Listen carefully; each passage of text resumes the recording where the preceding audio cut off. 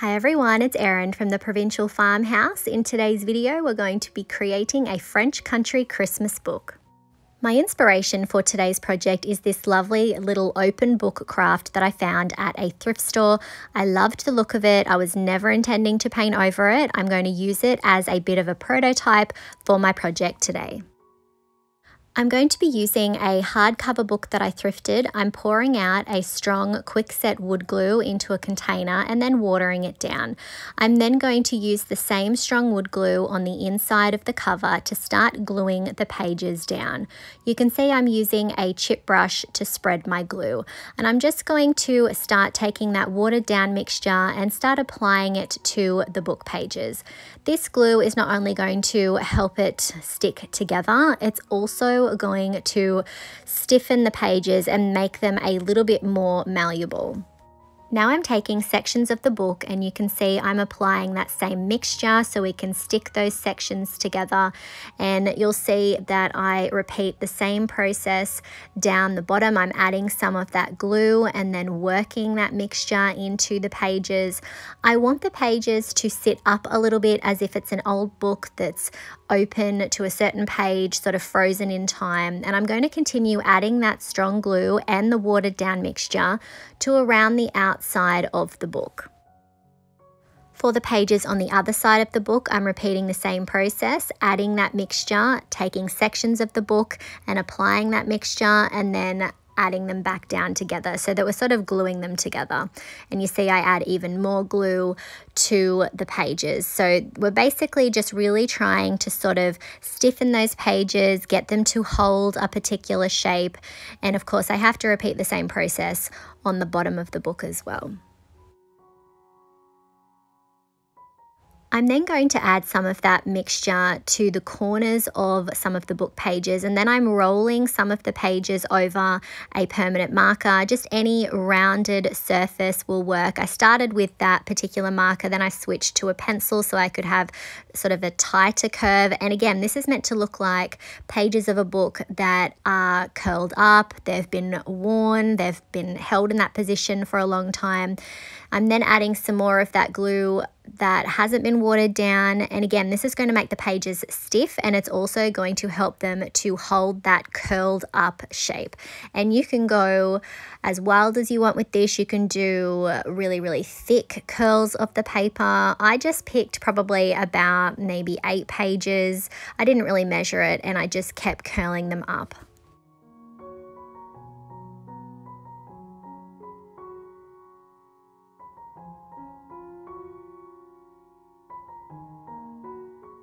Next, to give my book pages a bit more of a curve so they're sitting up a little bit higher, I'm going to take some hot glue, and I'm just taking sections of the book, adding that hot glue, and then you see I'm sort of staggering the book pages, pulling them up so that they sit a little bit further along, if that makes sense. And I'm going to repeat the same process on the other side. In doing this, I'm going to be able to get that nice curve of the book pages, and it will stay in place.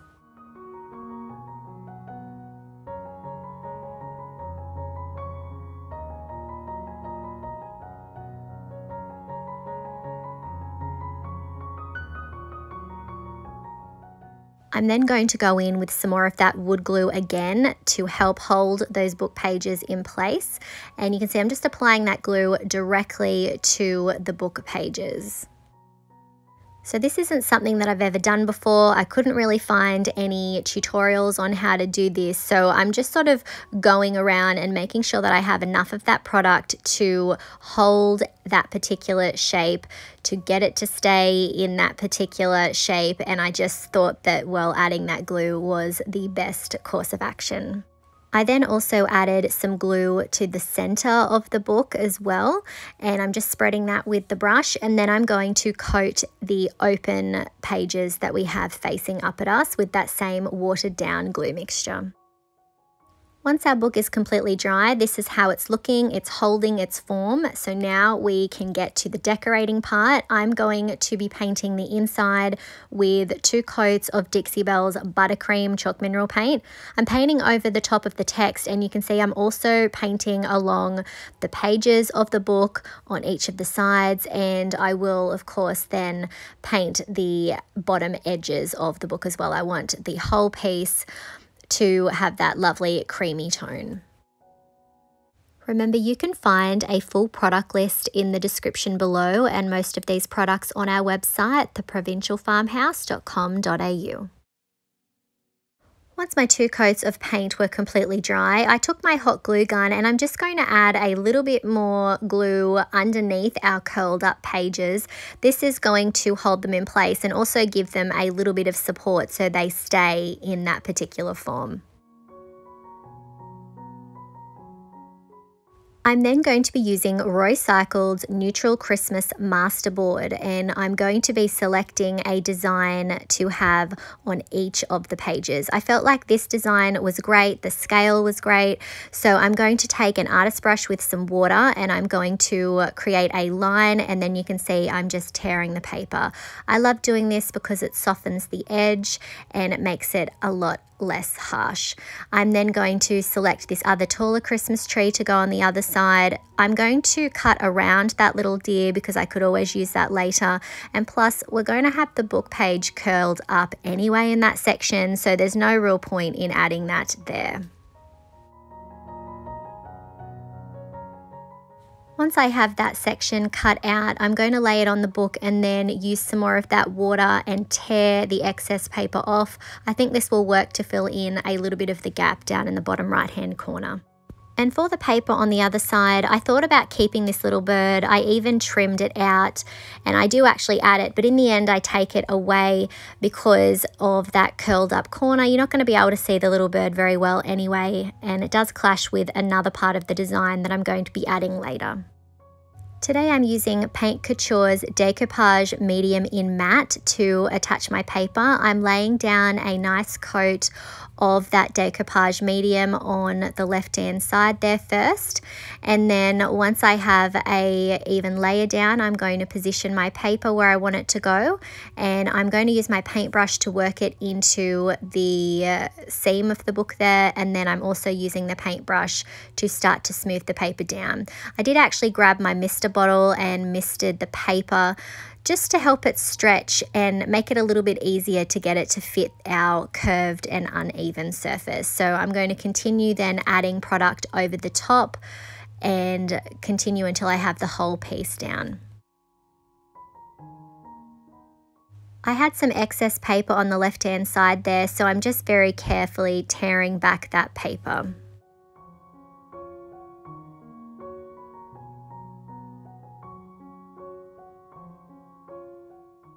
I'm then repeating the same process on the right hand side, laying down a layer of that decoupage medium and then smoothing down my paper.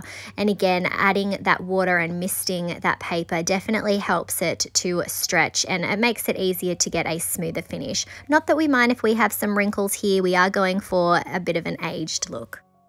I then added a little bit of scrap paper to the bottom right hand corner so that that gap wasn't as obvious. Once my decoupage medium was completely dry, I took out IOD's Oh Christmas Tree mold. This is from their new holiday release for 2023, and I'm just working some air dry clay into my mold. I've already dusted it with cornstarch. You can see I'm using my thumbs to press that clay out and get a clean line, and then I'm carefully peeling that clay out. And I'm going to be positioning that in the top left hand corner and also creating another one of those designs to go in the right top corner. So I'm just positioning it where I want it to go, and then I'm going to add a strong quickset wood glue to the back of our casting, and then I'm going to position it in place, and I want it to sort of drape down.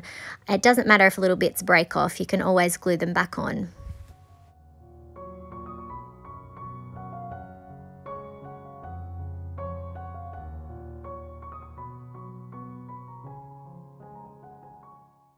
Once I had that second piece glued into place, I cast this smaller little bit of greenery from the same mold, and again just working that clay in and pressing out against that micro rim.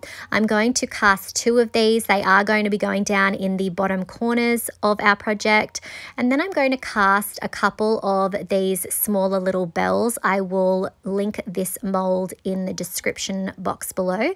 I'm going to then start attaching the greenery that we created in the bottom corners, and I'm going to make sure that I have enough glue so that it will hold in place. This clay appears grey right now while it's still drying, but it does dry white in colour. I was a little bit off camera for this part, but I'm going to glue 2 bells on each of the top left and right hand corners on top of our greenery. And then I'm going to cast 3 of these little baubles to hang off our greeneries. Again, I will link this mold in the description below. So I'm going to cast several of these, and I am going to continue to add them until I have 3 on each side. I then decided to cast 2 more of these little bells so that I could put them in the bottom left and right hand corner on top of the greenery that we have there. I'm then using that same quick set wood glue to glue all of our pieces down. I used air dry clay for my project today, but you could definitely use a resin in these molds instead if you're not a fan of using clay.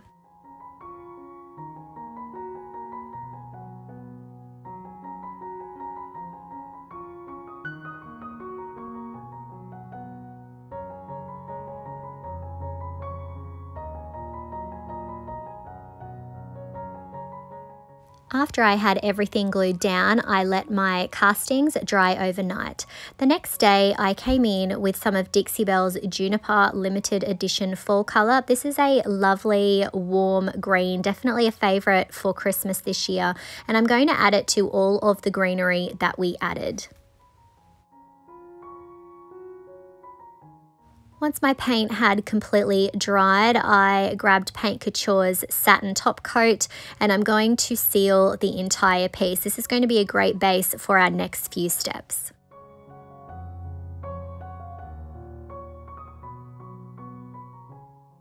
Once the top coat had dried, I grabbed IOD's Merry and Bright stamp, and I want to stamp out the words Merry Christmas. But before I do that, I watered down some of my buttercream chalk mineral paint, and I'm just going to do a very light wash over the area where I want it to go. There's already some text there, and I felt like this would sort of subdue and fade that look so that the ink that we're going to be using with the stamps would show to its best advantage. I'm also wiping off any areas that I got the paint where I didn't want it. Once that wash was dry, I grabbed my IOD permanent black ink, and I am inking up the word Merry first. I don't have this on a thin mount because it is a curved surface, so I'm going to hover over where I want it to go and then press down. And I always have one hand holding it in place while the other moves and applies pressure. I'm then taking the word Christmas and inking that up, and anywhere that I've got excess ink, I am using a wet wipe to wipe that off because that will end up on your project if you don't. And then I am positioning the stamp where I want it to go and pressing down. Once my ink had dried, I grabbed Dixie Belle's Grunge Glaze, and I'm going to apply that glaze to our entire book. This is a very subtle antiquing glaze. It's a very light brown, and it's not the only glaze we're going to use, but this is definitely a more subtle look, so I'm going to be applying it also over the top of our decoupage paper. It's going to sit into all of those cracks and crevices. It's going to sit along our torn edges and just give this book a lovely aged look. Once the glaze had dried, I took out my Dixie Belle Diamond Mousse. Now, this had dehydrated, so it had become a little bit hard. To rehydrate, all you have to do is add a tablespoon of water at a time and give it a good stir, and you can see here it is good to be used again. So then I'm taking an artist brush and I'm going to be applying that silver mousse to my ornaments and also to the bell. Now, something else that I did do is that I added a couple of drops of Dixie Belle's Gloss Clear Coat. It's a water-based product, so it works well with our mousse because that is also a water-based product. Adding that gives this particular silver a bit more of a shine, but it also helps the mousse to dry a bit quicker and set up quicker than if you just let it dry without a top coat. So I'm going to continue adding that lovely silver mousse to all of my ornaments and the bells until I have each of them painted.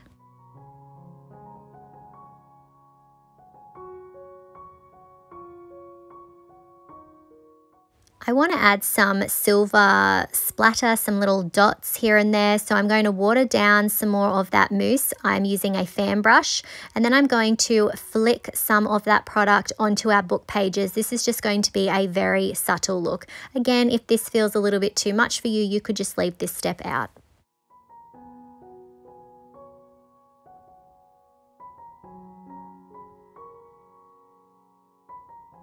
I don't want any of that silver speckles on our book pages, so I'm going to use a wet wipe to wipe back any excess. I want to add some little baubles to our greenery, so I'm going to use the end of a paintbrush in my Bronze Luxe Metallic by Paint Couture. I'm just dipping the end of my paintbrush in that metallic, and then I'm dabbing it onto the greenery that we created. It does look like there could be some berries or little ornaments in that anyway, but I just picked random spots and added that. I feel like the hint of that bronze is just a really nice touch.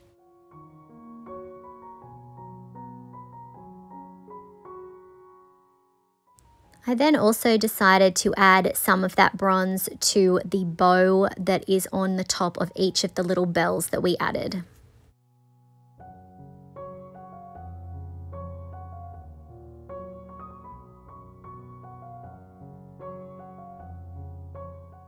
Before I go any further, I decided that I wanted to fix up the back of the book. It is quite messy. There's lots of other products that have seeped underneath. So I'm going to tidy that up. I'm going to be using some more of that Juniper Chalk Mineral paint, and I'm going to paint the entire back of the book to give it more of a finished look. And I'm also going to run the brush along the sides of our book covers. Now, you're not going to see this. It is designed to lean against a shelf or sit on a table, but it will just feel more finished this way. To add another layer of age, I'm going to be using Paint Couture's Van Dyke Brown Glaze. I have a little bit on a sponge, and I'm going to dab it around the edges of the book and then use a wet wipe to wipe back some of the excess. I'm also going to focus on the book pages themselves. The lovely vintage books that we like often have very worn pages that look like they have glaze on them, so this product is perfect for this. So I'm paying particular attention to the book page edges and anywhere that I think age would naturally accumulate where people would be turning the pages over time. If you're looking for more holiday project ideas, make sure you check out my Christmas playlist. I have lots of projects for you this festive season. I also added some of the glaze to the interior section of the book, the center of the book. Again, I think age would naturally accumulate there, so I'm adding some of that, and then I'll use a wet wipe to wipe back some of the excess. When the glaze is dry, I'm going to use some more of Paint Couture's Satin Top Coat, and I'm adding it just to the greenery sections. This is going to be acting like a glue for our next step. While the top coat is still wet, I'm going to take some glitter and I'm going to spread some of that onto the areas where we applied that top coat. And I'm just using the end of a spoon so that I'm only getting a little bit out at a time. I've also positioned my book on top of a plastic sheet so that when I tap off the excess, I can tidy it up more easily.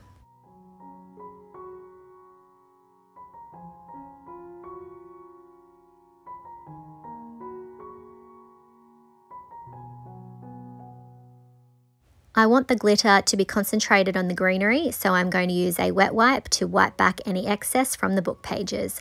I then want to add a little ribbon to the center, so I'm going to use some of this velvet ribbon that I got from Temu, and I'm just trimming off the amount that I need.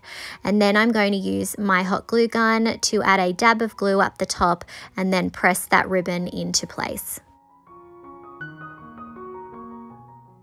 I then used my scissors to trim off the excess down the bottom. And here's our finished French Country Christmas book.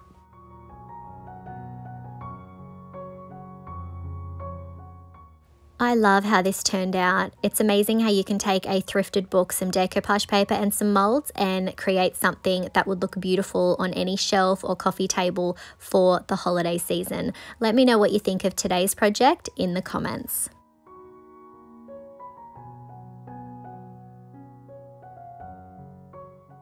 If you enjoyed today's video, I would really appreciate it if you would hit that like button, comment, and share it out.